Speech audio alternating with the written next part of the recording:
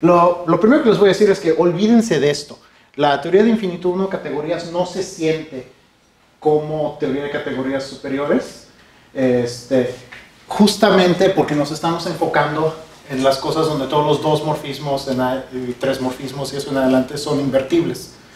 Las bicategorías, que en esta notación serían dos categorías, tienen un sabor diferente y surgen varias distinciones que no son necesarias hacer cuando los dos morfismos son invertibles.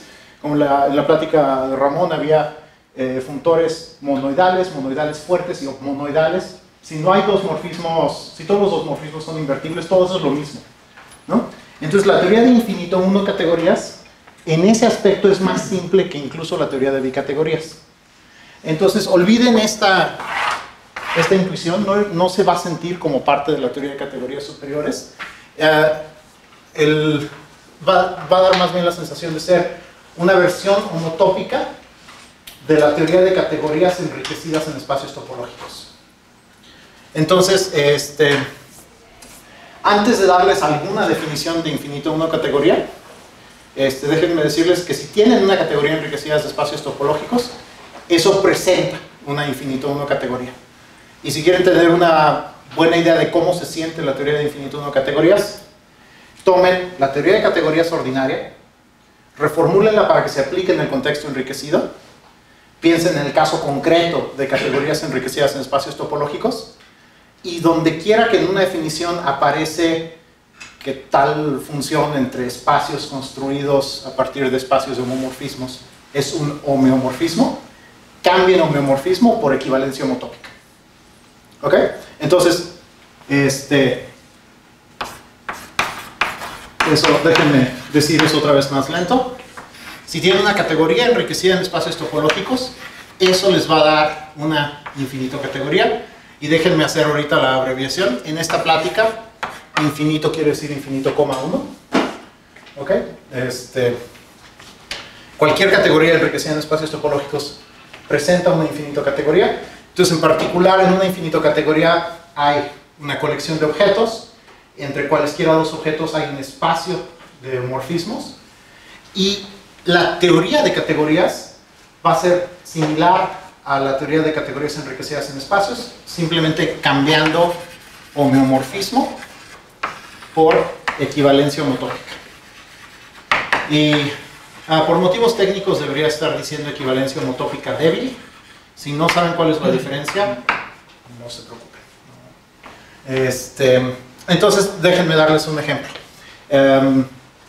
Si tengo una categoría enriquecida en espacios, un objeto aquí es terminal.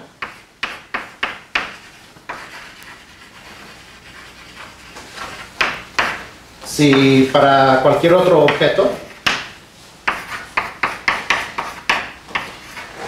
los morfismos, el espacio de morfismos de X a Y es homeomorfo a un punto de YX. ¿Ok? En la teoría de infinito categorías, un objeto se llama terminal si para toda Y este espacio de morfismos es homotópicamente equivalente a un punto, o sea, contraíble, ¿no? Otro ejemplo, si tengo dos categorías, funtores entre ellas y una transformación natural, estos datos presentan una función.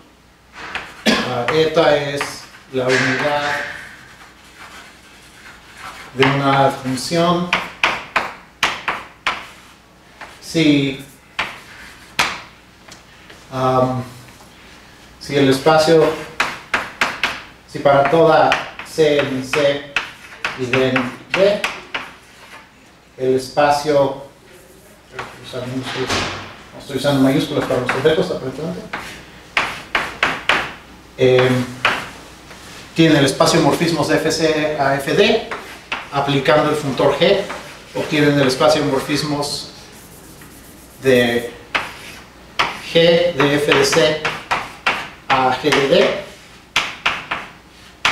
y luego precomponiendo con la unidad acaban en morfismos de C a G de D, ¿no? Si esto es un homeomorfismo de espacios, eso es una adjunción aquí. En infinito categorías, la condición análoga, lo que se pide es que esta composición sea una equivalencia homotópica, ¿no? Entonces, formulan todo en términos de espacios de homomorfismos o espacios construidos a partir de espacios de homomorfismos, y casi todas las definiciones se pueden formular como pedir que cierta función sea un homeomorfismo. En esa definición cambian homeomorfismo por equivalencia homotópica, y esa es la definición correcta para infinito categorías. Y si homeomorfismo es equivalencia homotópica, homotopía es que en el otro lado. Bueno, en un infinito categoría las cosas que pueden ser o no homotópicas son dos morfismos paralelos. Y en términos de los espacios, es simplemente que estén en la misma componente conexa, ¿no? O sea, si tengo F y G que ambos van de X a Y dentro de una infinito categoría C, entonces digo que F es homotópica a G si F y G están, aquí F y G son dos morfismos paralelos, están en la misma componente conexa.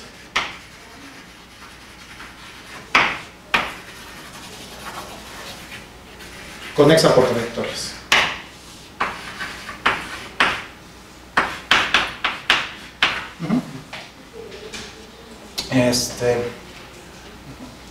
Bueno, ok, entonces esta es una,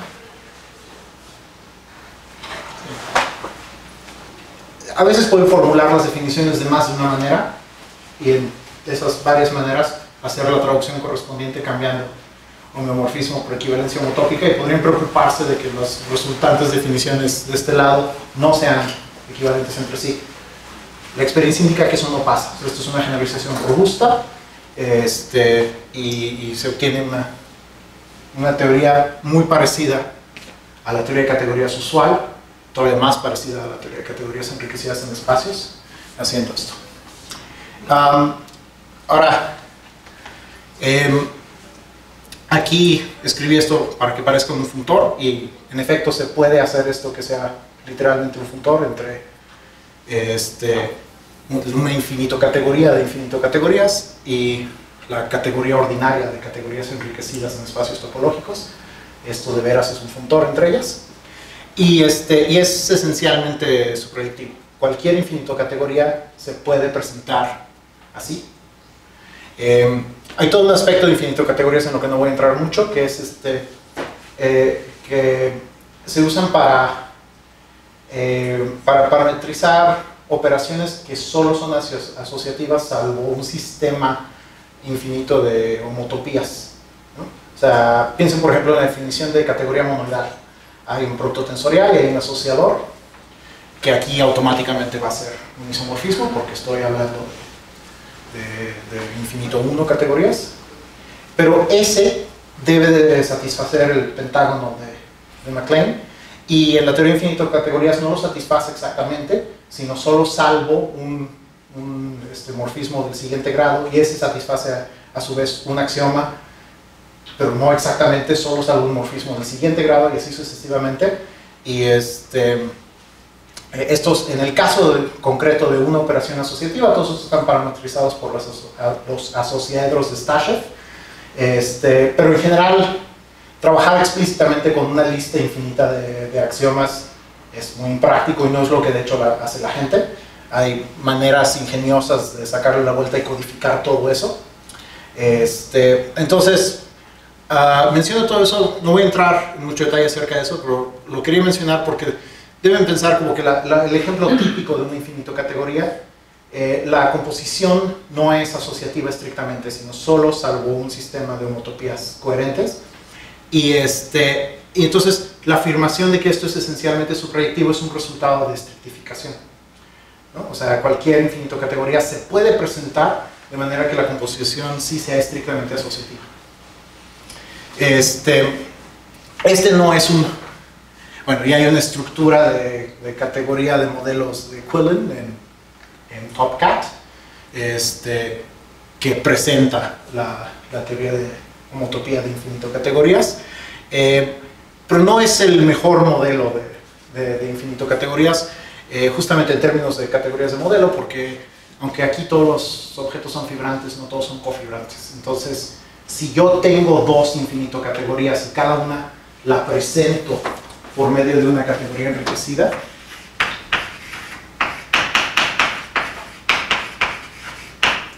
entonces no cualquier funtor entre las correspondientes infinito categorías viene de un funtor continuo entre C y D. ¿Okay? Se puede escoger un modelo distinto de C para que sí venga de un funtor de C. Pero entonces tiene esa desventaja y tiene varias otras desventajas técnicas.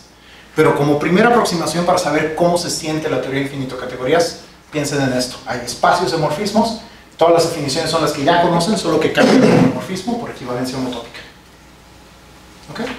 Y muchos de los resultados se generalizan como uno esperaría.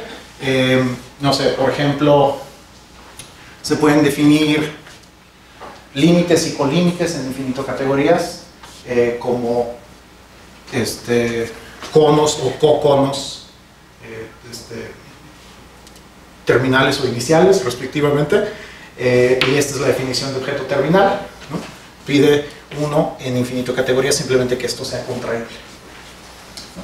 Y se puede probar que un funtor que es adjunto izquierdo preserva colímites. Todos los resultados básicos de teoría de categorías se generalizan en infinito categorías, con los enunciados idénticos. Las pruebas no. Las pruebas con el desarrollo actual de la tecnología siguen siendo más complicadas que en la teoría de categorías ordinaria. Pero por lo menos los resultados son lo que uno espera. ¿Ok? Entonces, bueno, en la... A ver, ¿qué de eso debo decir? ¿Por qué la teoría de infinito categorías es útil para la teoría de homotopía? Pues la primera cosa ya se ve desde esta descripción de cómo es la teoría de infinito categorías, ¿no? Es una teoría que es acerca de equivalencias homotópicas, ¿no? Pero eso no es lo único. El papel que en la teoría de categorías ordinaria, aquí voy a poner categorías, aquí categorías,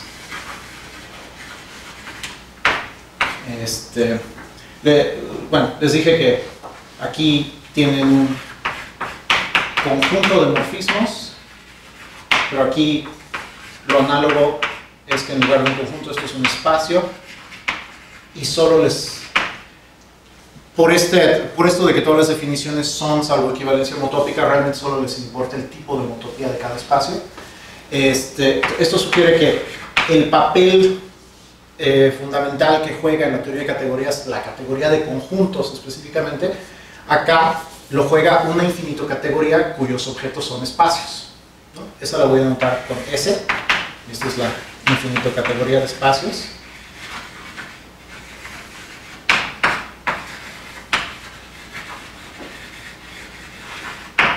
Y la pueden definir abstractamente de la siguiente manera. Toman la categoría ordinaria de espacios topológicos y, como dije, acá solo importan salvo equivalencia homotópica. Cualquier categoría ordinaria se puede considerar como una infinito categoría, simplemente volviendo discretos los espacios de los conjuntos de morfismos, teniendo los espacios discretos. Y dentro de... Luego puedo invertir las equivalencias homotópicas, técnicamente las debidas. Equivalencias homotópicas débiles.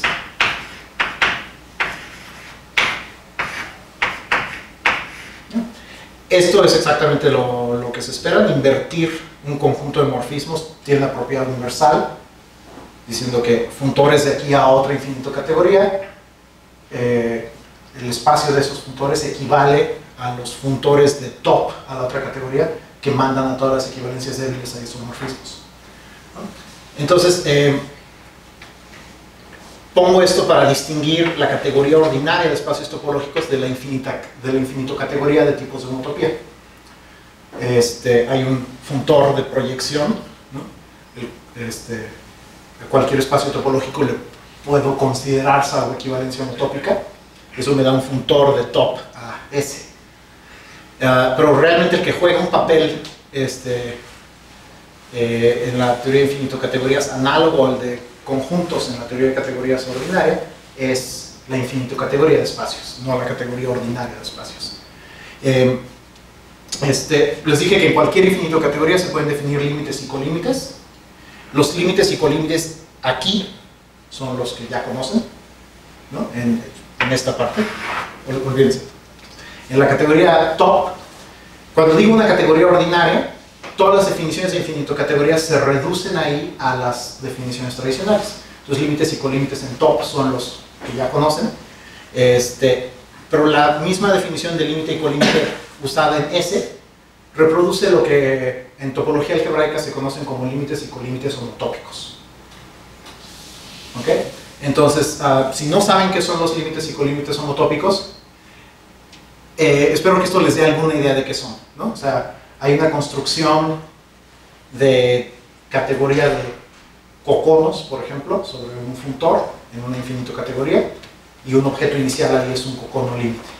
Y objeto inicial ya saben qué significa, ¿no? Que los morfismos de él a cualquier otro son contraíbles.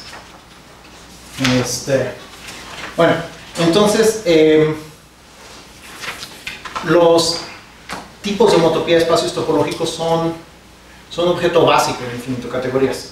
Y en varias construcciones donde del lado categórico aparecería conjuntos, de este lado aparecen esta infinito categoría de espacios.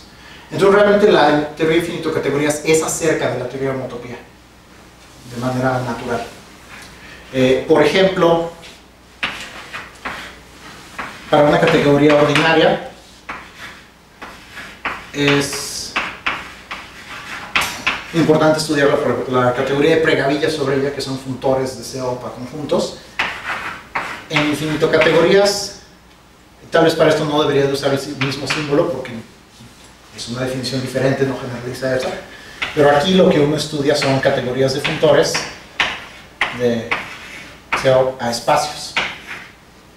Y muchos aspectos de la teoría ordinaria de categorías ya se han generalizado en infinito categorías. Una de esas cosas es el estudio de topos de Grothendieck. Y en los infinitotopos, lo que juega el papel de pregavillas es esta categoría. Y resultados como, por ejemplo, si C es pequeña, esta es la cocompletación libre de C. En el lado infinito categórico son con espacios. La cocompletación libre, definida por la misma propiedad universal que la completación libre acá, pero con la noción infinito categórica de colímite, de una categoría pequeña, es esta categoría de funtores, de espacios, ¿no? ¿Son funtores normales? Cualquier funtor entre categorías enriquecidas en espacios topológicos que sea continuo, produce un funtor entre las correspondientes infinito categorías. Pero no todos los funtores entre las infinito categorías correspondientes se pueden producir así si fijaste de antemano un modelo para las dos categorías involucradas. Siempre puedes, si tú tienes dos infinito categorías que te interesan y escoges categorías enriquecidas en espacios que las presentan, reemplazando cuando mucho el dominio, puedes encontrar funtores que modelen los funtores que te interesan. Eso sí es un defecto de este modelo, por eso no propongo que se use. Es el que siento que es el que es psicológicamente más simple y ayuda a la intuición, pero sí tiene esos defectos técnicos. Entonces, si quieren una definición precisa de infinito categoría que es útil y práctica para todo, lo más cómodo, y lo menciono para que vean que es algo muy concreto, son las cuasicategorías. Esos son ciertos conjuntos simpliciales especiales. Una cuasicategoría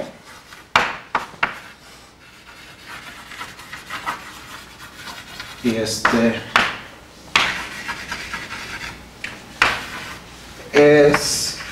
aquí, si no saben ya qué es un conjunto simplicial, sí pido una disculpa, creo que no tengo tiempo de explicar mucho esto. Salieron ya en la plática, Ramón. Un conjunto, una cuasicategoría es un conjunto simplicial C, tal que cualquier diagrama de la forma esto, ahorita explico qué quiere decir estas cosas.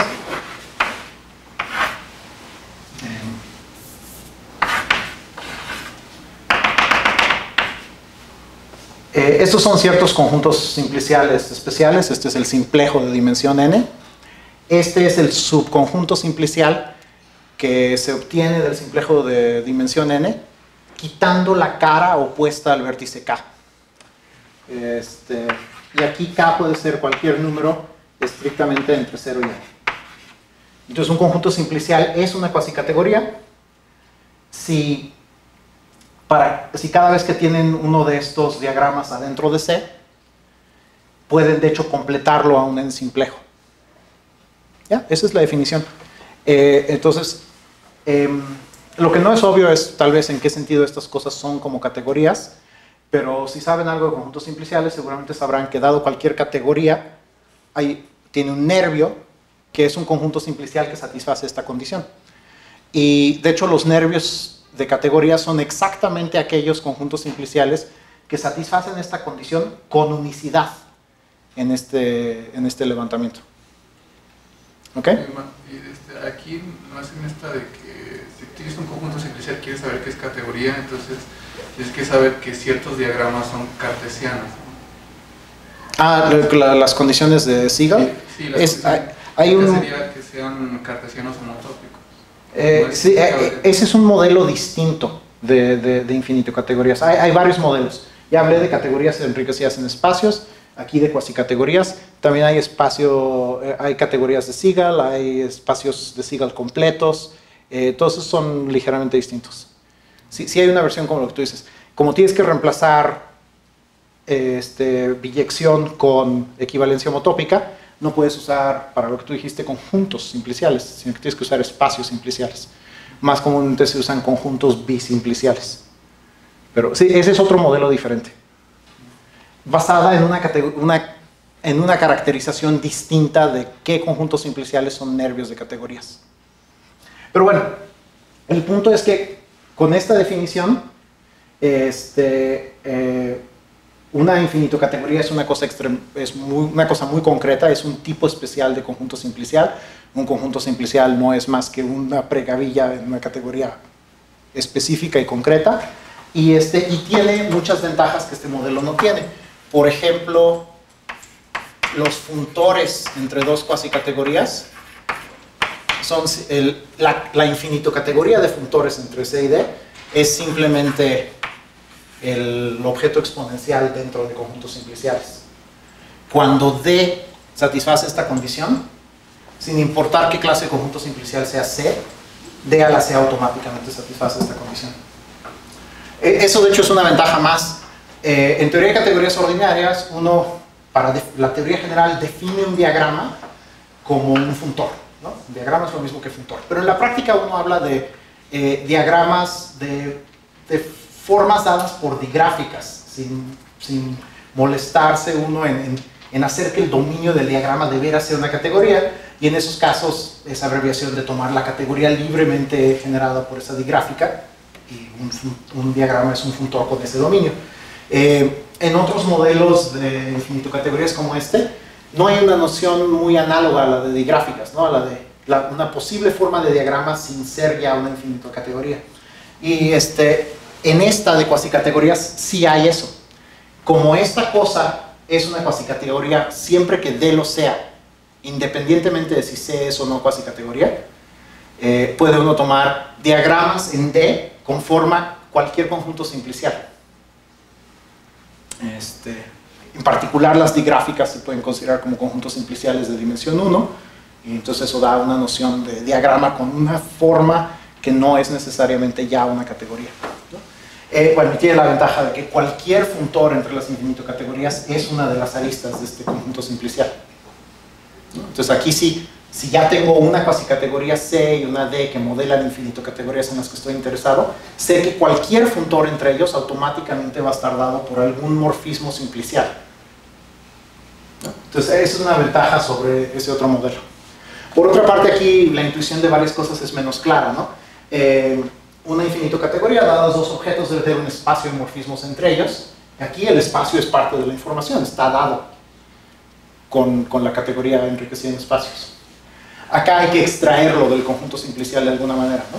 Los objetos del conjunto de la cuasicategoría son los vértices del conjunto simplicial, y hay que hacer algo para, dados dos vértices, sacar un espacio entre ellos.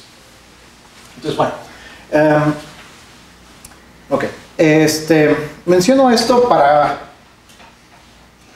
que vean que hay una definición concreta con la que muchas cosas se vuelven construcciones combinatorias específicas, pero para la intuición es mejor esta idea. Una infinito categoría es como una categoría, pero tiene espacios de morfismos, y las definiciones usan equivalencia homotópica, donde las definiciones tradicionales en categorías usarían biyecciones. Ok, entonces ahora quiero dar ejemplos de cómo pueden usar uno ideas infinito categóricas para, no sé cuál sea la mejor descripción, tal vez para organizar el estudio de algunas cosas tradicionales en teoría de homotopía. Entonces, déjenme hablar. ¿Qué hago primero? Sí, a ver, primero voy a hablar de la teoría de espacios cubrientes.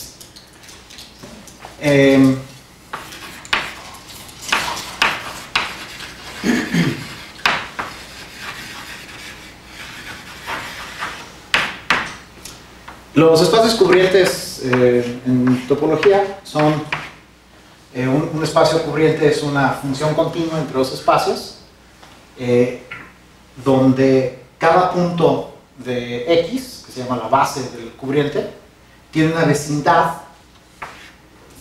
Un cubriente es un espacio tal que cada punto en la base tiene una vecindad donde la preimagen de la vecindad es homeomorfo a U cruz un espacio discreto.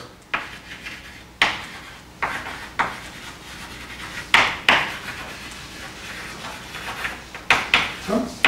Y bueno, el resultado principal acerca de los espacios cubrientes es que están controlados totalmente por los grupos fundamentales, ¿no?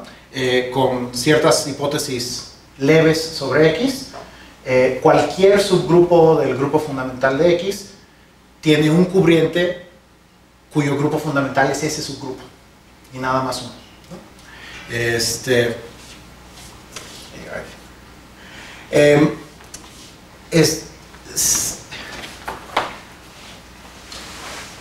Si están dispuestos a debilitar un poquito la definición de espacio cubriente para hacerla homotópicamente invariante, que esta no es, se puede desarrollar la teoría de esa noción homotópicamente invariante de espacio cubriente de manera muy simple usando la teoría de infinito categorías.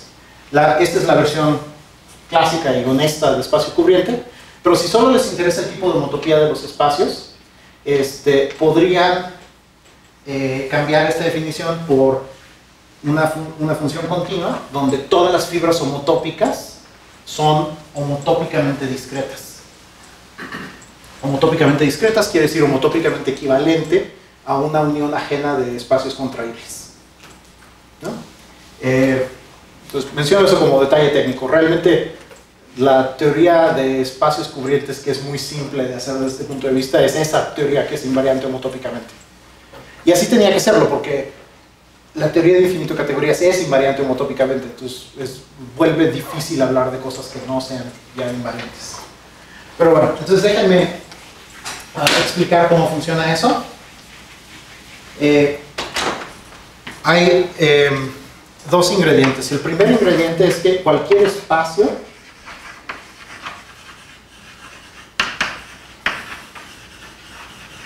X produce una infinito categoría, o se puede considerar como infinito categoría.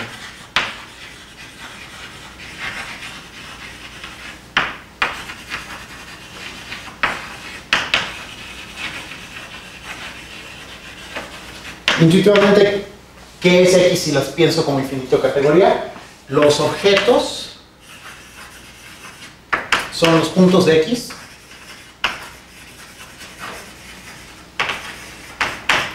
y el espacio de dados dos puntos de X, el espacio de morfismos entre ellos dos es simplemente el espacio de trayectorias que van de uno al otro.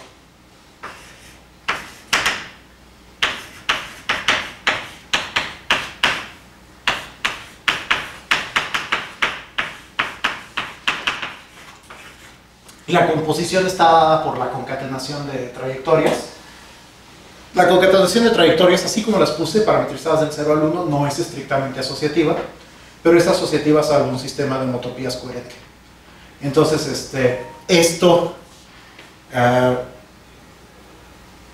debería sonar lo razonable que hay una infinito categoría con estos objetos y estos espacios de morfismos y donde la composición es homotópica a la concatenación de trayectorias. En el modelo de cuasicategorías es mucho más fácil producir. Toman simplemente lo que se llama el complejo singular de X, que es un conjunto simplicial. Es un conjunto simplicial cuyos n simplejos son todas las funciones continuas del n simplejo topológico en X.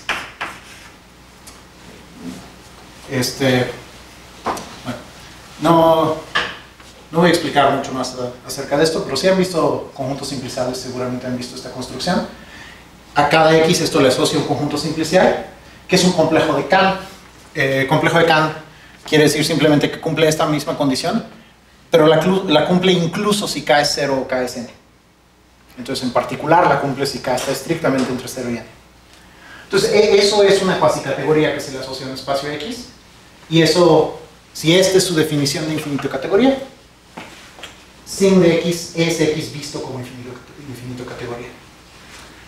Entonces, bueno, cualquier espacio es automáticamente una infinito categoría, donde los morfismos son trayectorias en el espacio. Entonces, ¿qué es un espacio cubriente? Un espacio cubriente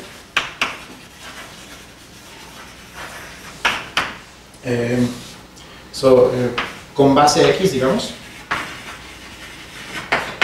es una familia de conjuntos parametrizadas por X.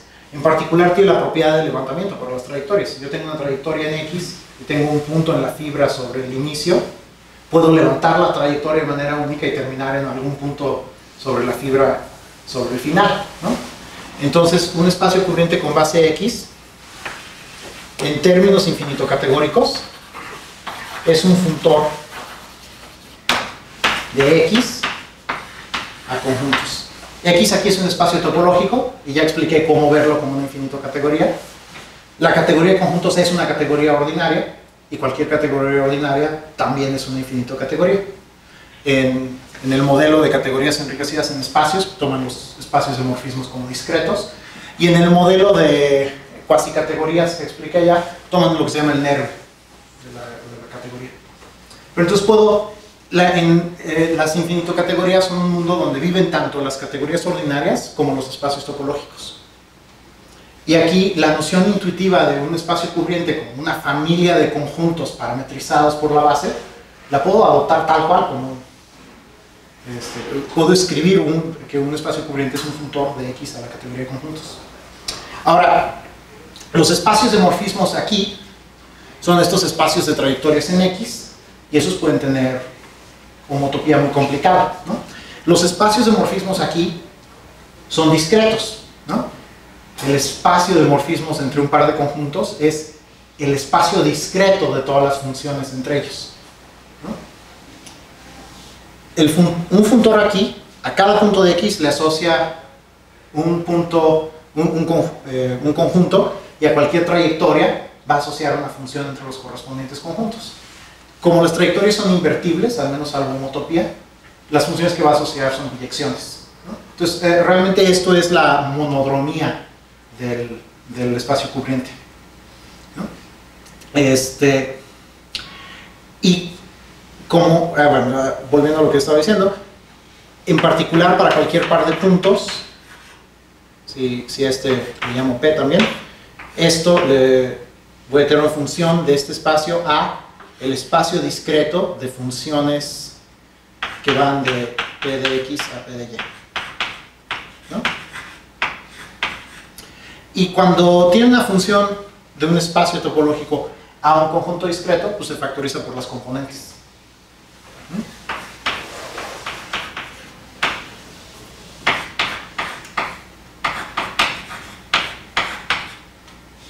¿Sí? Entonces, este funtor P completito se factoriza a través de la categoría que se obtiene tomando el conjunto de componentes de cada uno de estos espacios de morfismos, ¿no? Entonces, déjenme hablar de esa operación tantito. Si C es una infinito categoría,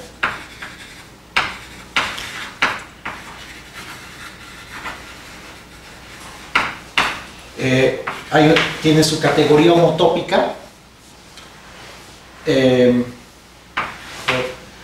Si C es una infinita categoría, puedo construir la categoría homotópica, cuyos objetos son los mismos que los de C,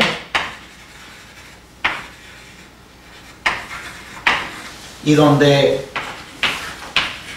el espacio de morfismos entre un par de ellos es simplemente las componentes conexas del espacio de morfismos en C, ¿no?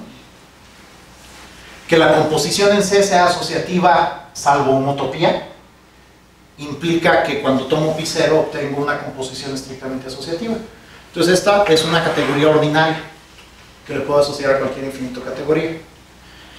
Si pienso al espacio X como infinito categoría y tomo la categoría homotópica asociada, voy a obtener una categoría cuyos objetos son los puntos de X y los morfismos entre X y Y son las componentes conexas del espacio de trayectorias de X a Y.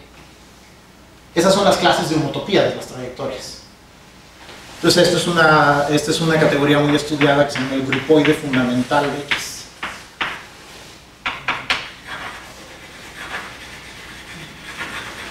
que junta en un solo objeto todos los grupos fundamentales.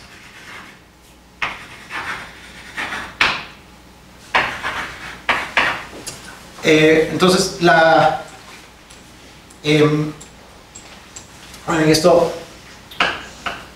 tomar componentes conexas es un adjunto izquierdo en el sentido de infinito categórico. Aquí lo único que quiero decir es que pues, dar una función continua de este espacio a este espacio discreto es exactamente lo mismo que dar una función del conjunto de componentes acá. Se factoriza de manera única por el conjunto de componentes. Entonces, un espacio cubriente, que ya vi que puedo pensar como un funtor de X a conjuntos, también lo puedo pensar como un funtor del grupoide fundamental a conjuntos.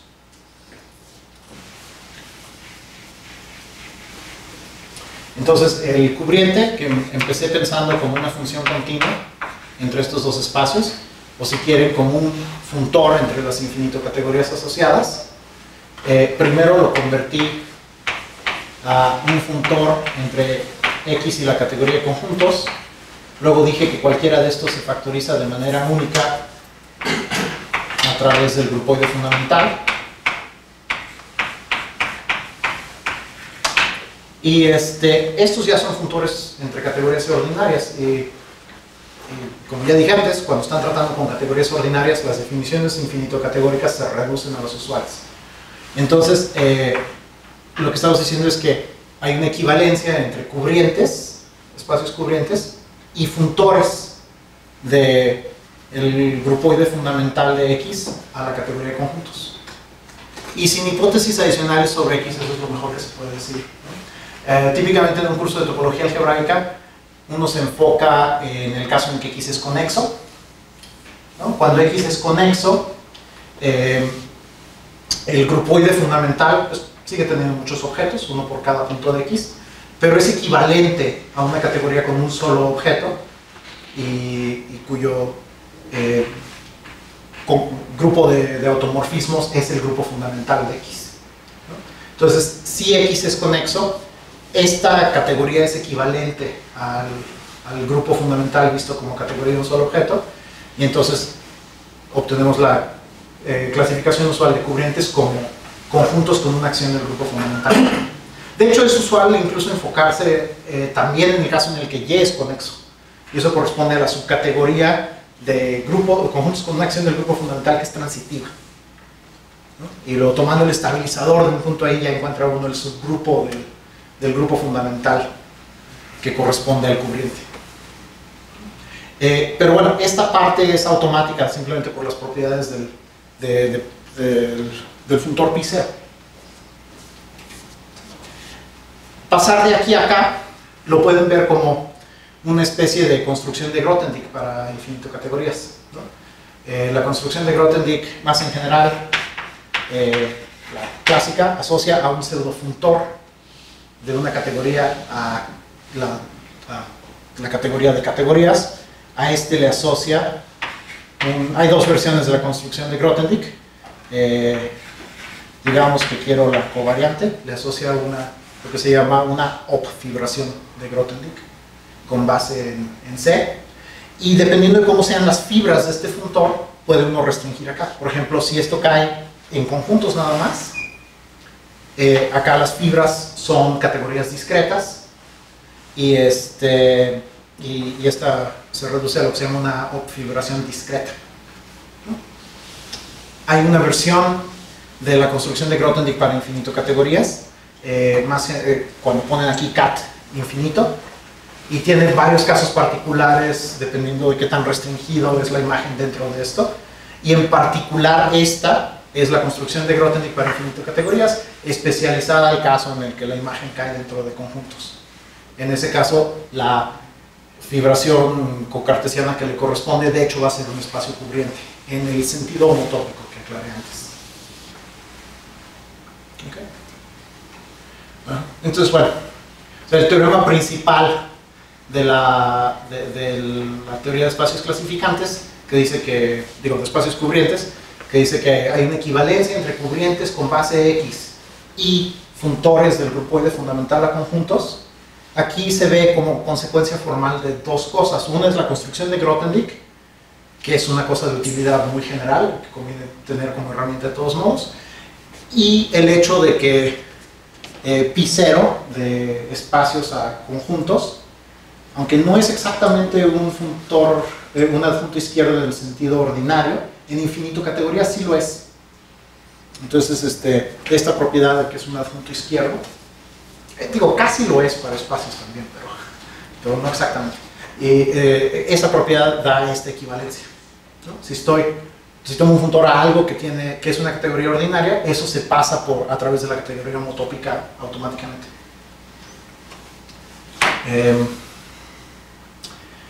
Y el otro ejemplo del que quería hablar, brevemente ya lo mencioné un poco hablando de pi0 aquí, y es justamente la torre de Postnikov de un espacio. Déjenme recordarles brevemente qué es eso. Si no espacios cubrientes creo que casi todo el mundo aprende, pero tal vez torres de Postnikov no todo el mundo las necesita.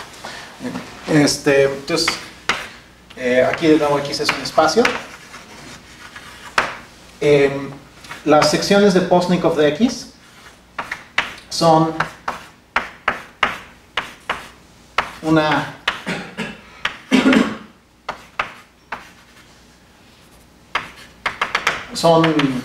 colección de otros espacios, cada uno con una función continua desde X, que encajan en un diagrama conmutativo de esa forma, que tienen la propiedad de que la enésima sección es un n-tipo, un espacio es un n-tipo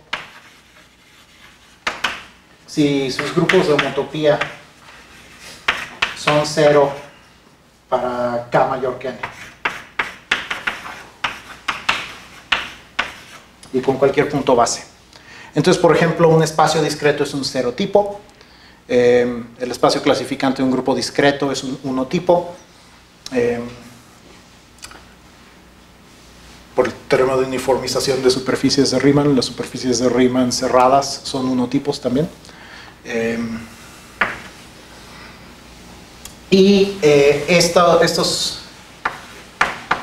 Estas funciones a las distintas secciones de Postnikov inducen un isomorfismo en los grupos que no son cero.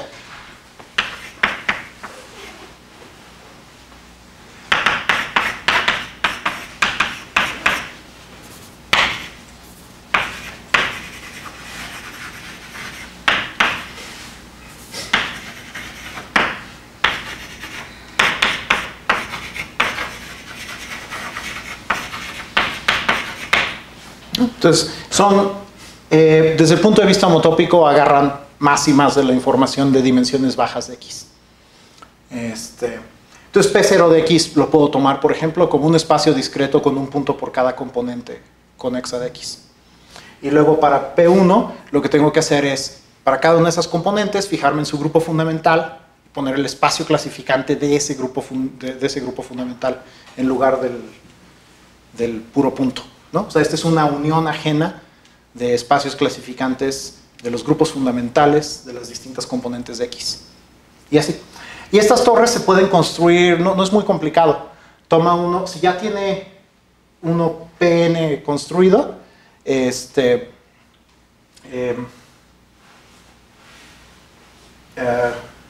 es lo que quiero decir? Lo puedo construir PN directamente. Si tengo X es descrito como un complejo celular, puedo simplemente agregar más células, más celdas en dimensiones superiores a n para matar todos esos grupos de homotopía. Esa propiedad, con cierto cuidado, hasta se puede hacer funtorial, pero desde el punto de vista de infinito categorías, la funtorialidad es mucho más natural. También eso es una afirmación más débil, ¿no? O sea, lo que estoy diciendo primero es que puedo hacer un funtor de top en top. La afirmación infinito categórica es algo más débil. Si yo tengo este funtor de top en top, me induce un funtor en la infinito categoría de espacios, pero al revés no, aquí tengo más flexibilidad. Aquí puedo pedir, por ejemplo, que no respete la composición, sino que solo la respete salvo homotopía coherente. Entonces es un poco más fácil trabajar aquí que acá. Como funtor en infinito categorías, tiene la propiedad muy agradable de que es un adjunto izquierdo.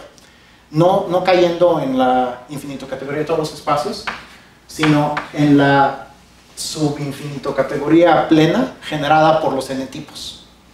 Entonces estos son la subcategoría, infinito categoría plena ES generada por los n tipos.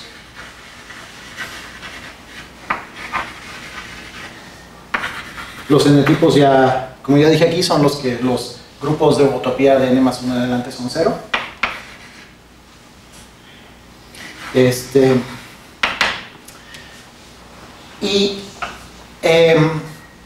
¿Cómo se llama? En el sentido infinito categórico, esto es adjunto izquierdo de la inclusión.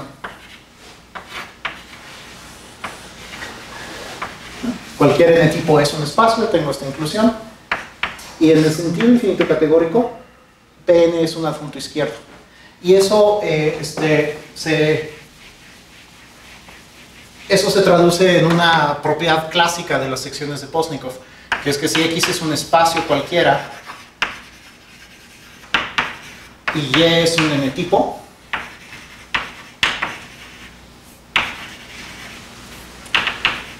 el espacio de funciones continuas de X a Y es homotópicamente equivalente al espacio de funciones de la sección de Postnikov a Y. Esto es una propiedad clásica que se sabe desde que se hicieron los sistemas de Postnikov, pero en el lenguaje infinito categórico es justamente esta función. Y se puede probar la existencia de este funtor Pn sin construirlo directamente, como expliqué antes, usando la versión infinito categórica del teorema del funtor adjunto. Que me hubiera gustado tener más tiempo para explicar, pero mejor le pagué. Gracias.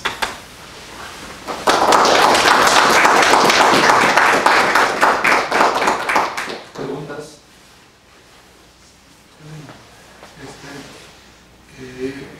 Aquí nos mencionaste que los espacios juegan el papel de los infinitos grupoides, de los grupoides fundamentales. Ahí se establece como una equivalencia de categorías o un isomorfismo de categorías.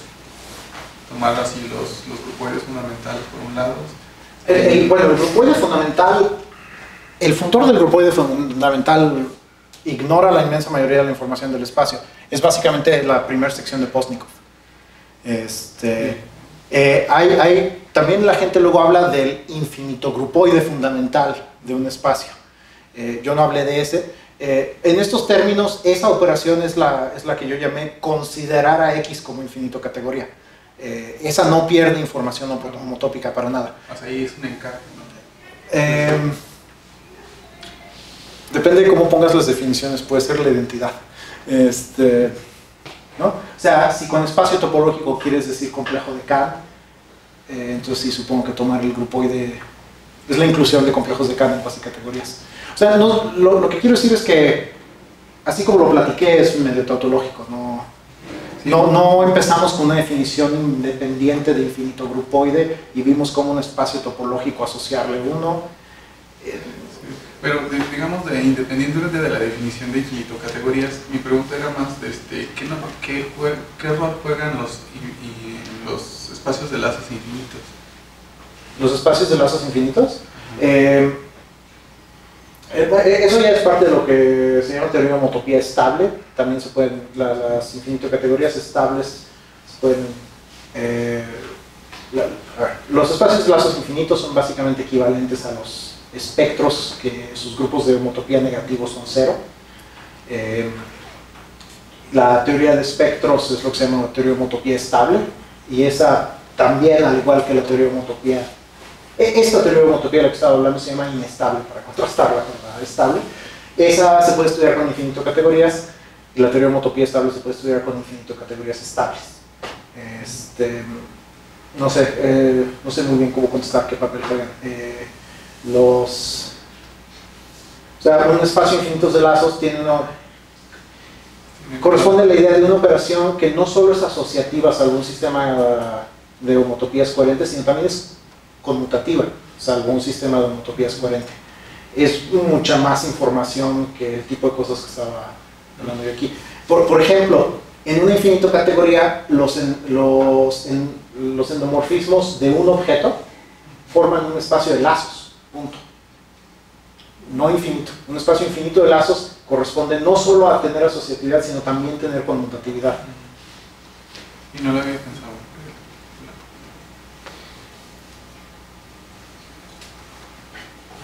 ¿Más preguntas? Sí. ¿Qué es una infinito una categoría? Si quieres una definición que puedes usar para todo lo que quieras, es una cuasicategoría. Es un tipo especial de conjunto simplicial. Ahí está.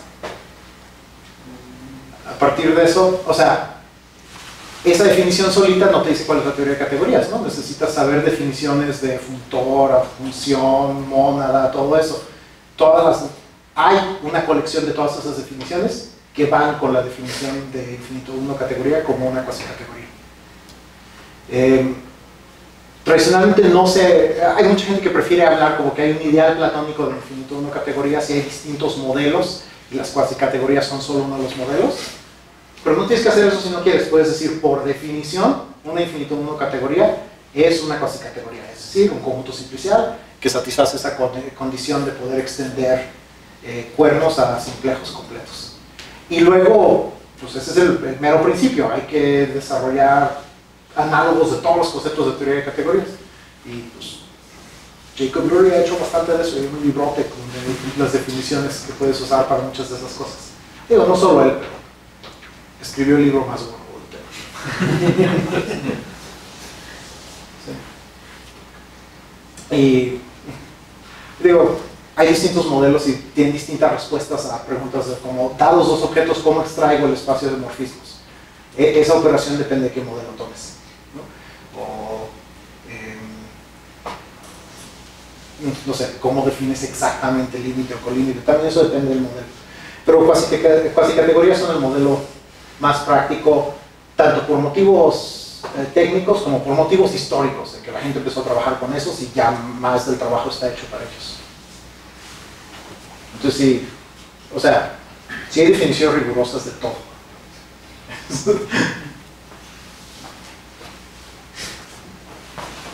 ¿Más preguntas? Oye, ¿y si hay cálculos específicos para algunos espacios concretos? Por ejemplo, no sé, la esfera o algo así. ¿Qué quieres decir con...? O sea, la teoría infinita de categorías es como la teoría de categorías. Su principal función es organizar las cosas y hacer que las cosas que deberían ser triviales, de hecho, sean triviales. Ya cuando entras a cálculos concretos con objetos de categorías específicas, eso, pues, a mi sentir, eso ya no es parte de la teoría de categorías, sino parte de la rama de la matemática de donde hayas sacado esa categoría. O sea, sí ha contribuido a algo. Ha contribuido a... aquí estoy hablando de cómo lo puedes usar incluso para revisitar matemática que ya había antes y organizarla de una manera más conceptual. Eso tal vez no tenga mucho valor porque no te va a permitir calcular nada que no hacías antes. Siento yo que, si acaso, que como valor pedagógico, siento que es una manera más ordenada de entender la teoría de homotopía. No deberías esperar que la teoría de infinito categorías te ayude a calcular cosas. No es su función. Te ayuda a expresar argumentos a volver formales los argumentos que deberían de haber sido formales, ¿no? Que es el mismo papel que siento yo que juega la teoría de categorías. A mí también me sorprendería que alguien me dijera que con teoría de categorías calcularon algo. No sé.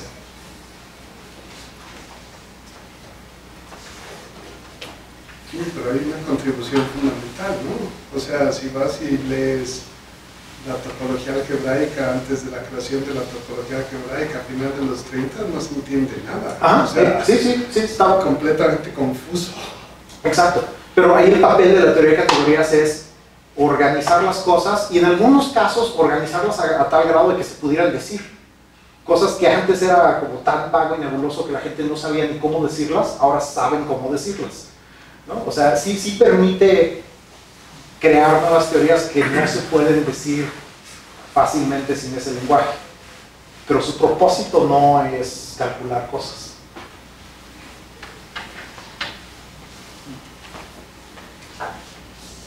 ¿Más preguntas? Entonces le agradecemos otra vez a la profesora.